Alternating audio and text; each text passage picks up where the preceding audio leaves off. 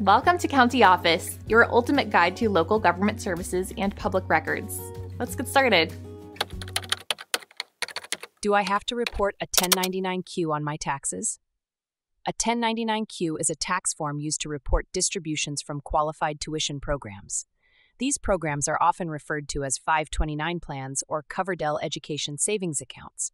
If you receive a 1099-Q, it indicates that funds were withdrawn for educational expenses.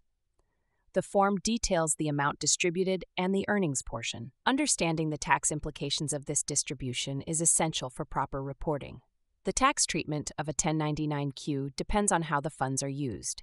If the money is used for qualified education expenses, it may not be taxable. Qualified expenses include tuition, fees, books, and room and board for eligible students.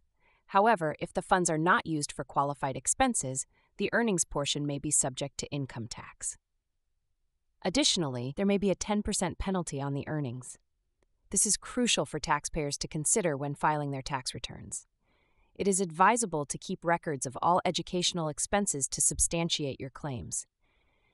Taxpayers should also review IRS guidelines for reporting 1099-Q distributions. Consulting a tax professional can provide clarity on your specific situation.